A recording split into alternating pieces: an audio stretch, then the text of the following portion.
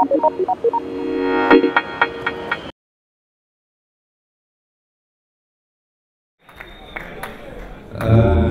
you very much for attending this the king of all things things that exist inside different dimensions, which we're all party to if we really think about it. But it's hard these days to really consider truly what it means to be part of this connected world. So that's why it is that I've been asked here to speak today. Who here is aware of the awesome. But I mean, of those people who were aware of how many of you were aware of the Put your hands up now. Cool. I mean, it's interesting to me that even though we live in a world which is connected by the internet, where our minds can be joined in a shared space, in a shared plane. We've got things like Twitter, we've got Facebook, we've got Bengali, we've got Malansno. All these things are connected in ways that we didn't actually control. So the focus of my research over the past 10 years or so has been focused mainly on the interconnectedness of the networks themselves and how it is that we can properly... And it's been surprising to me about the kind of reactions that I've been getting from users of the end product.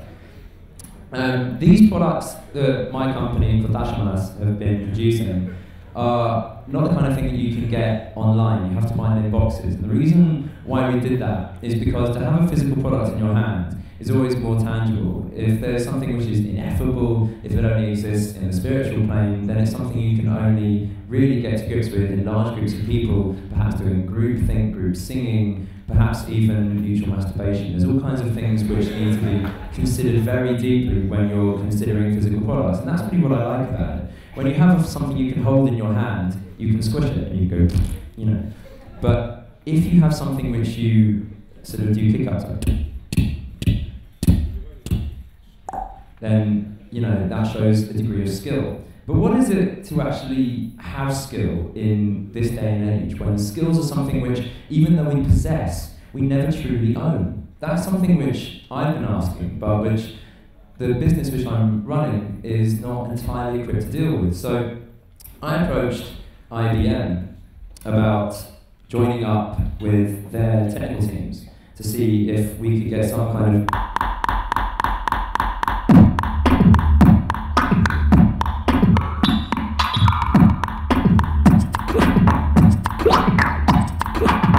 but they weren't interested. So I went to Apple, and they weren't interested either. So eventually I approached Google, and the interesting thing about Google is that not many people know this, but the two O's in the middle of Google are actually eyes, and they can see you. And they're always looking at you. But can you see them? That's the question. So that's the question that I wanted to ask them. And I asked them, and their answer was, and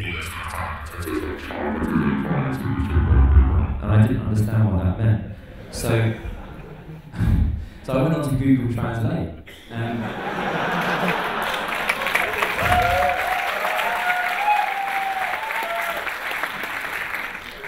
and the weird thing about Google Translate, in this context especially, is that it's owned by Google. So that meant Google ended up looking at itself, and this created a parabola. And a parabola is a natural shape which is used in telescopes, it's used in all kinds of optical equipment, and it also describes an exponential curve, that which is on the top of an egg, hyperinflation, or any kind of economic situation which involves large numbers of people. So bearing that in mind, when Google is put into itself, it really creates a kind of spectroscopy, you know, but not the kind which you would associate with suppositories or other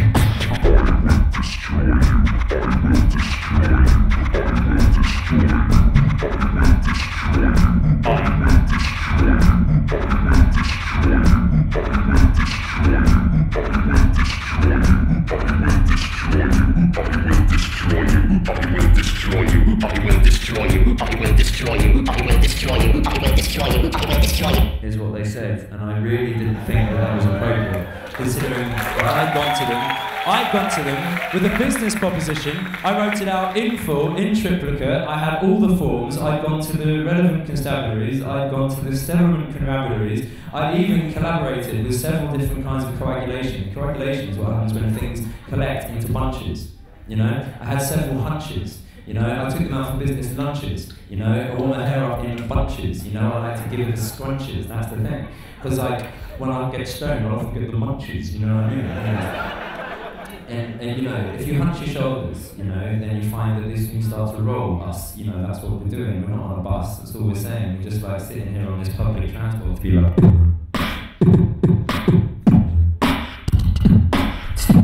Oh yeah, oh yeah, oh yeah. Ooh, I wanna tell you. Ooh, I wanna tell you. Ooh, I wanna tell you. Ooh, I don't know what I wanna tell you, but ooh, I wanna tell you. Ooh, that I love you, I love you, I love you, I love you. I said I love you, I love you, I love you, and I wanna drop a bass line too.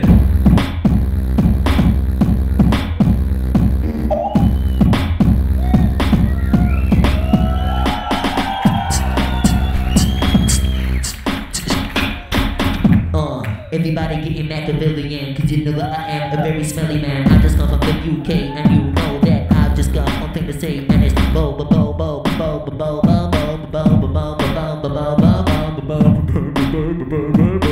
Put your fucking hands in the air, people right about now. We're gonna go back to the competition. I'm a whistle of a sound like I عشان ملكات الوصول الخمالة في التسعة شنو خمسة على سريع شو سمسر الشيء ده ولا فوتش ما طلع سريع little boy or more than 3 years old. I said to him, why are you coming to me selling matchboxes in the street? You Victoria? I don't know. Maybe Edwardian. It's very hard to tell when you have 6 different houses all next to each other, very different architecture. But the thing to understand is when you have the filigree, is it Baroque here? I don't know. I'm not a history major, so this is what I said to him. Why are you selling me matches? But I don't know what the history of these matches. He says to me, I get these matches from the guy down the street. I said, why are you getting matches from the guy down the street? Because it's the cheapest. This is the basis of economics, my friends. And this is what first made me want to keep up with the Joneses, you know, very much, because my mind presupposes many kinds of things. With like birds with wings, they fly into the sky and they drop a pie into my hand and I look at it like a pie chart. I take a little slice of it and I eat it, munchy, you know? It's very, very, very crunchy, because somebody put a pecan nut in the pie, but I don't know why they put a pecan nut in the pie. If you put a pecan nut inside the pie, this is a beef pie. You don't put a pecan with beef. If you put a pecan with beef, it's disgusting, yes? It's disgusting. Yes? Yeah. Sorry about that. My name is Darren, and it's a shit name, so I changed it to Beardyman because it's easier to remember. And there's one Beardyman, I think. There's a Jamaican MC called Beardyman, and if I ever go to Jamaica, I'm gonna get so. But for the moment, I'm the only one that I know. So that's the thing. There's many Darrens, one Beardyman. That was the reason for the change. I haven't got a beard. So yeah, it's a fucking stupid name. But how are you guys doing? Are you good? You got a good time? Any good conference? Yeah? Awesome. They invited me here today to talk to you all, and I was like, cool. Fair enough.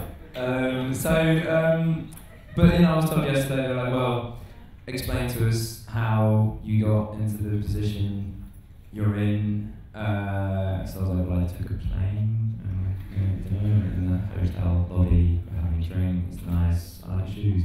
And she was like, no, dickhead, like, how did you get to be where you are today? And I was like, oh, So basically, let's begin. So what you're seeing here on this screen is it's called the looperative, and I'm not even joking. It's a rack mount unit, and it's I bought one about 4 years ago because I wanted to do looping, and I wanted to do it better than anyone had ever done it before. because I was a beatboxer, and I started beatboxing. I've been beatboxing since I was 3, and but when I was in school, it was like, it wasn't like.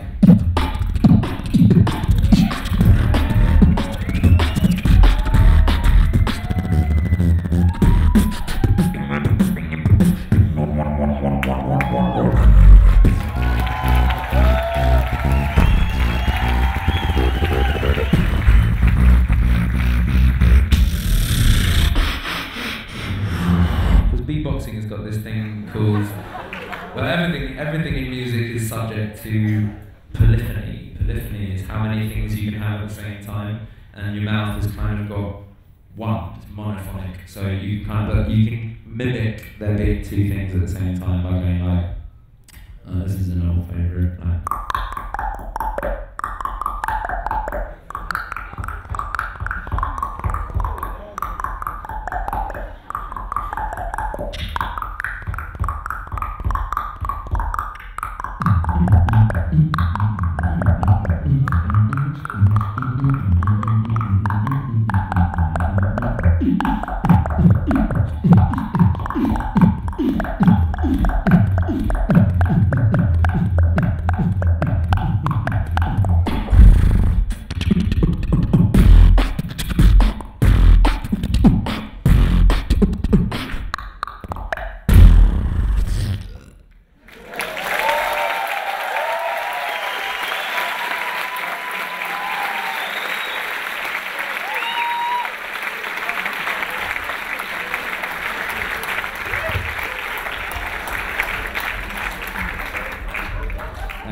So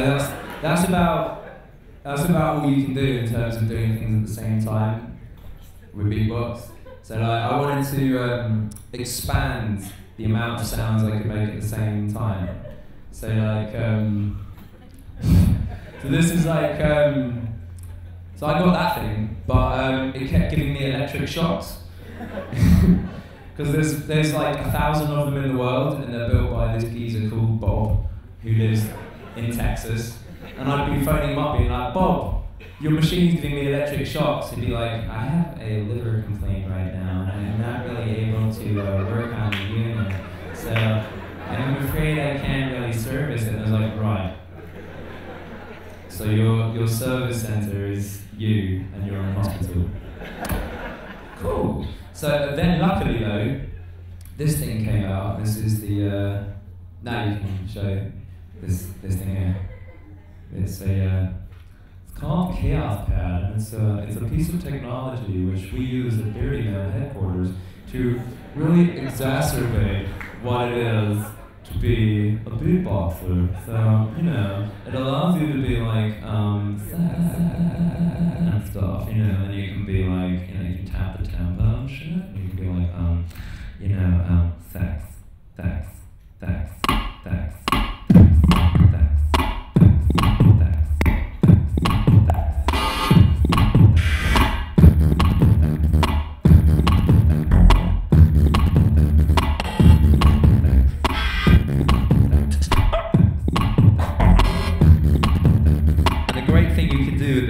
Is that because this is a breakthrough piece of technology? Like no one's ever built anything like this before or since, and they're really breakable. They break all the fucking time, and but they're kind of cheap for what they do because you've got these effects and you've got the loops. So as soon as this came out, I was like, you're joking! Someone's built one, and Korg are a big company, so they're not going to sort of discontinue the product if like one of them gets ill.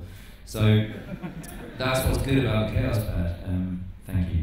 You've done well. Round of applause for the cameraman,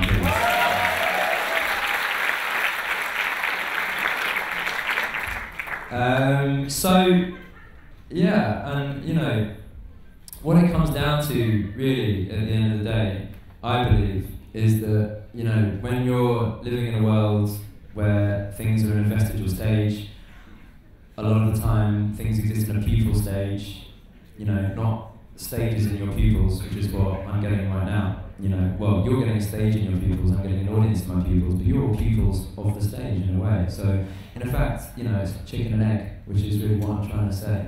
But when it comes down to it, there's only certain things which the human mind can tolerate, which exist outside of this terrestrial plane. So it's very important when considering these things to think about how it is that we can best configure our minds to adapt. For example, the horse is light on its feet. It has the legs of a chicken, which kind of buck backwards. That's the term, it's bucking. And that's what the horse is doing. But the back at the same time is buckling. And while the joints are in an inverse parabola, the barrel inside the horse, which contains the beer, enables the beer to swill from the tail right through to the nape of the neck. And the horse is a direct descendant of the ostrich, which can easily be seen in the following diagram. You see, the main body of the horse is descended from the cat family, but the ostrich blood remains in 25% of the horse. So, what's all this got to do with beatbox? Well, fuck all. But the important thing to remember is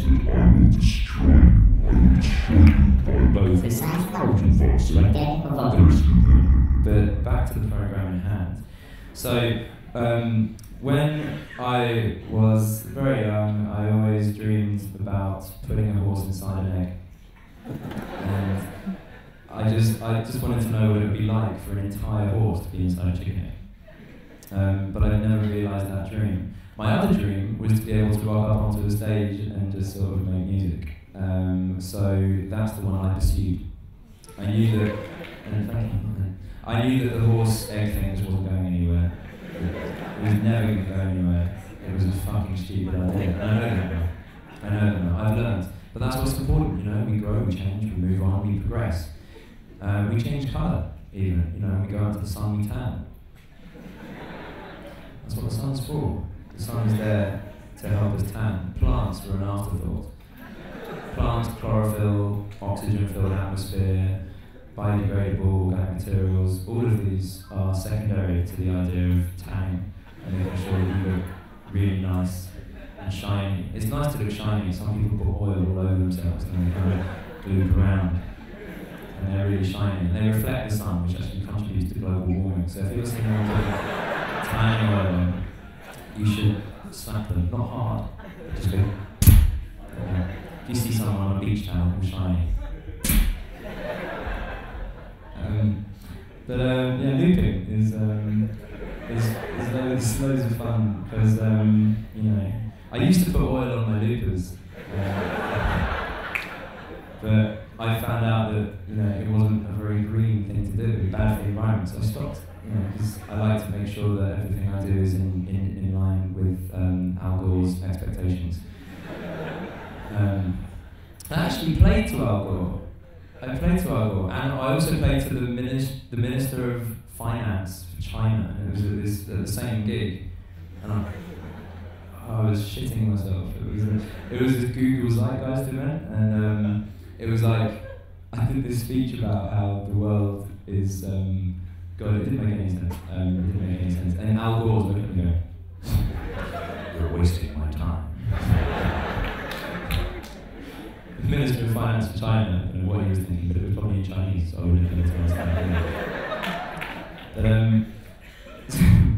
it was weird, man. But I've done some weird gigs in my time. Like I've done that, and I still do like all these different things, all the way from like sort of really insane raves and like really just really strange. Because that's the thing, like beatbox has its own kind of fascination. Like beatbox is kind of a skill, I suppose, so people kind of want to see it. So I kind of find that. I mean, recently I've done a tour.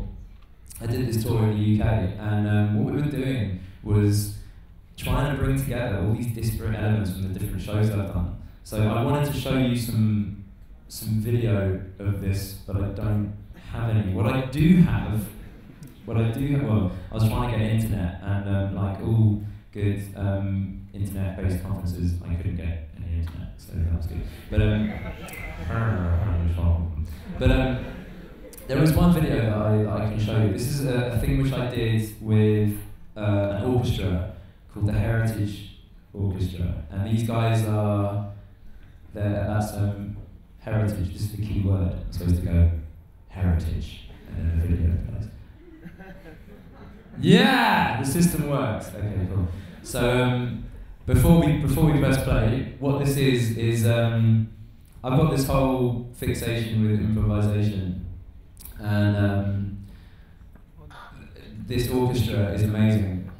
They just do lots of experimental projects. They do lots of stuff with interesting people. They did a thing with the Bays, who are another band who do improvisational stuff. So this is something that I did with them. This is all improvised, and I'll explain a bit about how we did it after we've watched this. I apologise for the sound.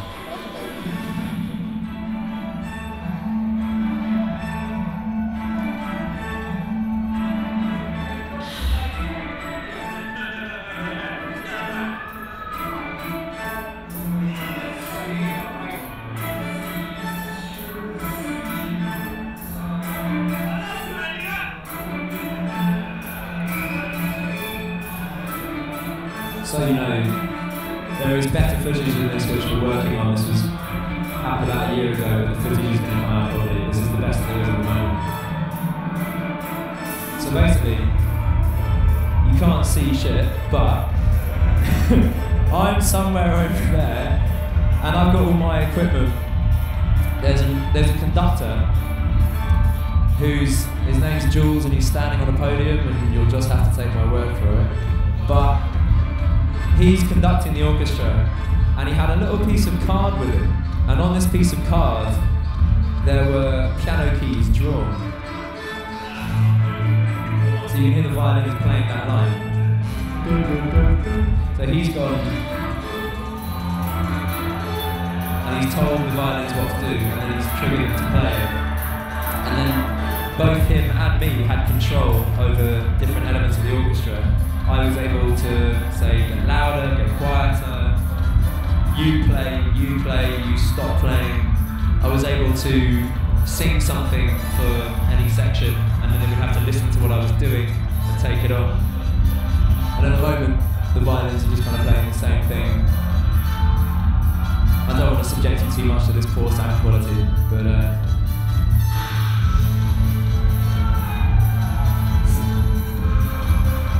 it's a crazy gig. I mean, no one's ever tried anything like that before.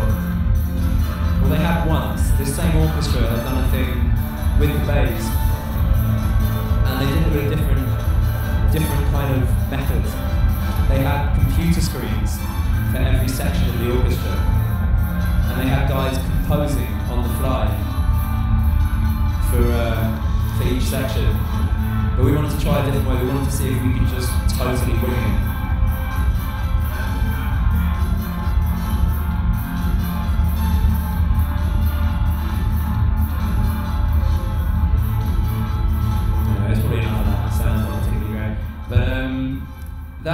That's just one of the kind of projects I've done, which kind of involves improvisation and using technology to try and see if I can do improvisation in a way that is more engaging than just. I mean, has anyone here ever seen free improv music?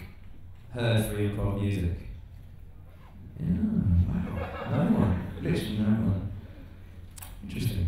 To be honest, I hadn't either until I went to this jazz night. And me and my girlfriend are sitting there in this jazz night, and we're expecting like this sort of thing. We're expecting like.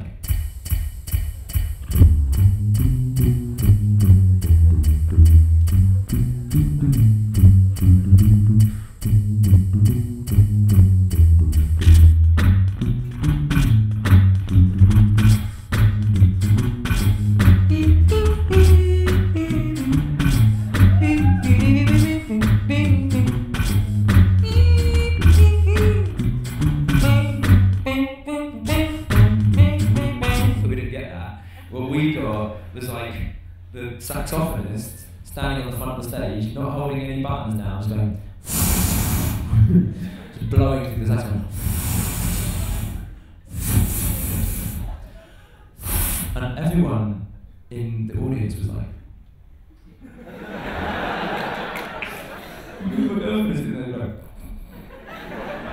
and then the drummer starts playing, he's like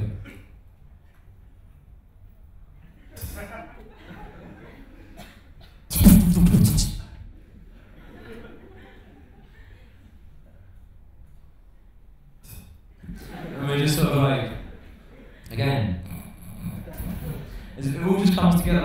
they start really softly and then they kind of get to like a big crescendo, but there's no music necessarily, you know, so that's free improv. It's just fucking noise and it's really shit.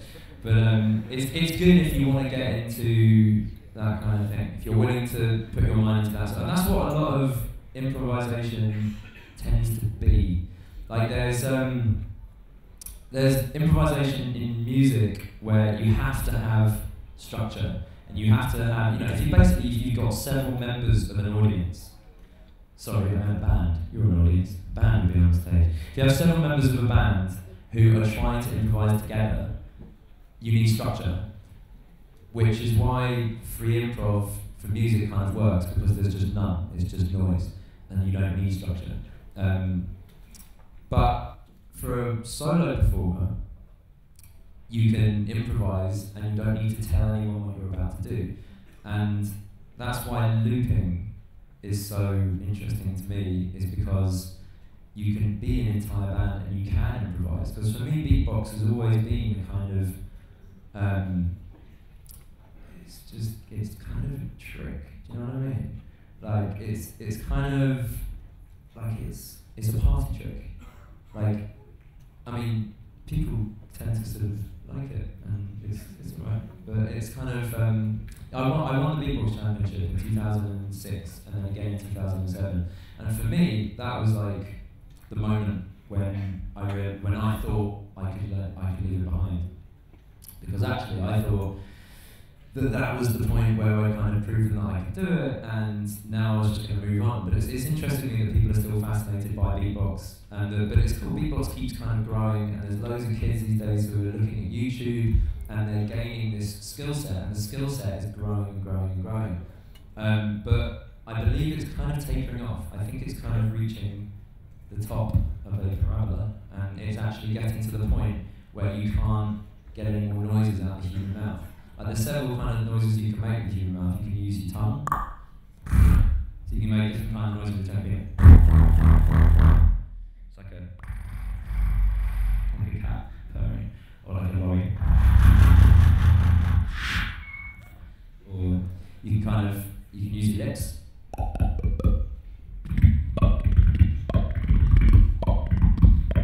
Or you could or you can do bass lines with your lips.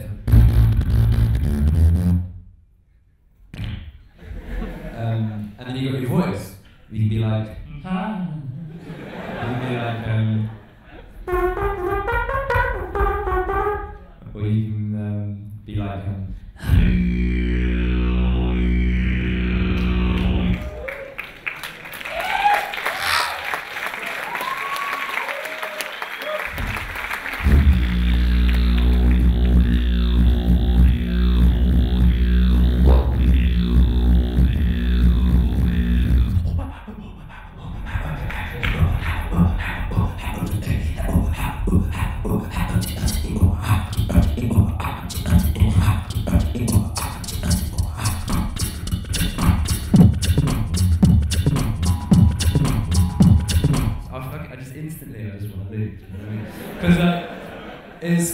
there's only so many things you can do with the mouth. So like, this is why looping is such an important thing, I think, for music in general. And I don't think it's being sort of far-fetched at all to say that looping is definitely the next stage for all music. I don't know. I mean, the thing is that you've got things like, does anyone here make music on computers and stuff? If we add up to make music on computers. It's like three still. Oh, okay, cool. Then I won't talk too much geek talk in that case. You geeks. But like, no, there's programs that exist at the moment to enable you to really sort of get deep with music and to get deep really quickly. And that's the thing, it's all about capturing a moment for me. It's all about kind of making sure that the moment that you've actually done something is the moment that gets put out. So like recently I did an album which I've just finished, and to do that we set up this massive bank of buttons and knobs and sliders and stuff, and we just sort of used it to make the album basically live. And then it took about a year to kind of go through all these jams and edit the crap bits out, and then sort of trim it and make it sound lovely and put, redo vocals. But so it wasn't live at all, was it? No. But the essence of what it was essentially live. But this is the thing, I'm kind of fixated on the idea of making stuff live and ensuring that everything is as live as it can possibly be. As I say, I wish I had more videos to show you of stuff. I don't know. Has anyone seen like videos of stuff that I've done in the past anyway? Yeah. Cool. Wicked. So you know what the score is. But yeah. I mean, blah blah blah blah blah blah. Any questions? I've talked an awful lot. Has anyone got any questions? And I will answer those questions. No one has any questions. I'm cool. How are you? Oh, wicked. Well, thanks. No. I think before I go, I think I just want to play you a song, and this song is a song which we've got a question. Did someone say there was a question? Do you have insurance on your vocal cords? No, but are you trying to sell me insurance? You're not? Well, thanks anyway. You're right, I probably should get around to showing my vocal cords. If anyone does want to sell me any insurance, I'll be out in the lobby later. So you can sell me that insurance. Any other questions? No. Oh, we got one? Okay. Can you do your thing with the odd time signature? Yes, I can actually. Like this.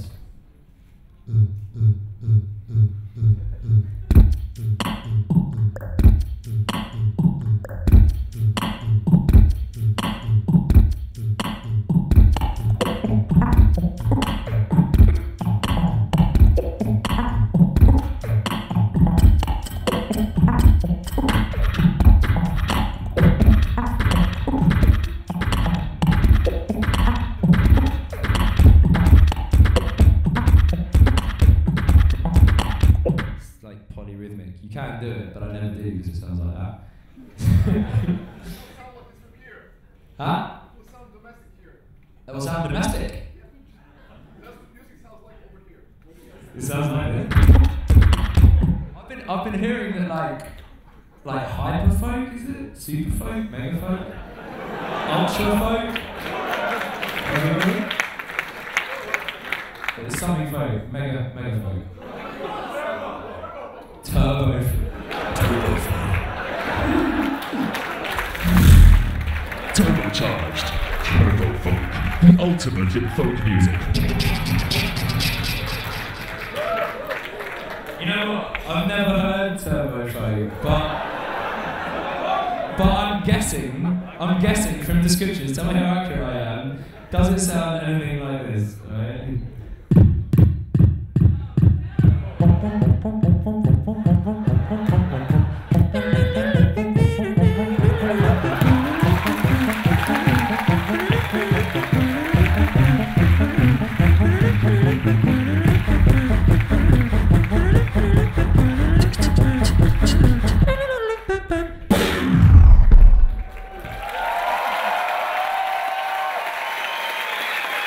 Was that right? Is that how it sounds? Is that close? Is it much slower? Mine's better, thanks. Yeah, I heard that Turbo Folk isn't universally loved. There's a track on my album actually which is like sort of folk dubstep. No. I can try to make some now for you, shall I show you what I mean? Turbo dubstep, yeah. Turbo step. It's like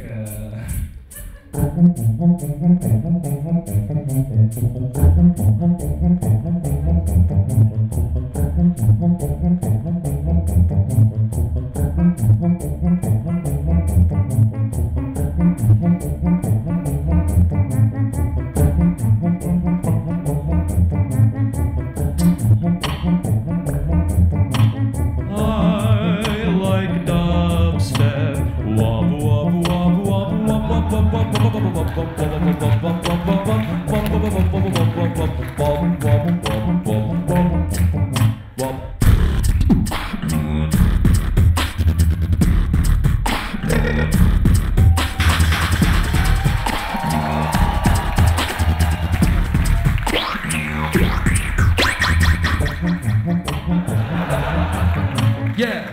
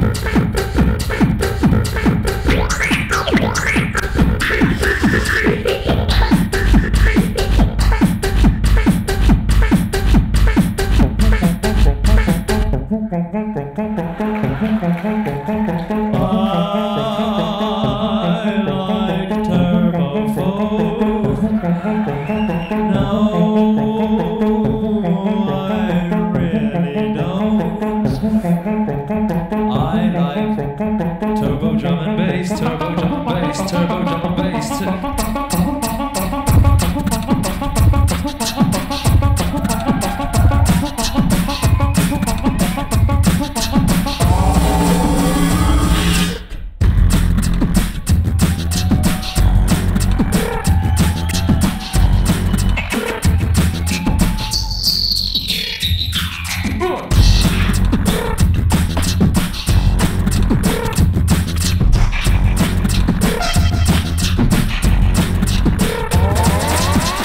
You know what? I reckon right now my tour manager is thinking exactly this.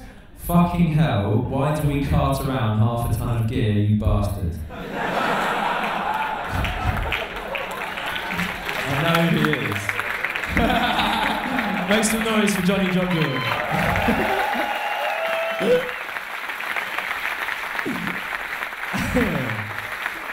Yeah, basically, I don't normally just use this one thing. Normally I've got like loads of it. I've got like 3 of these and 4 of these and like another thing that's similar and a keyboard and loads of pedals and all this stuff. And lights and laser cannons and juggling dwarves and lightsabers. I throw lightsabers out to the crowd and everyone slice each other up and shit. And we have like dolphins that get dropped from nets in the ceiling and they kind of squirm everywhere. Sometimes there are injuries, but people are usually quite well oiled up at my gigs, so it just slips off. So thank you very much.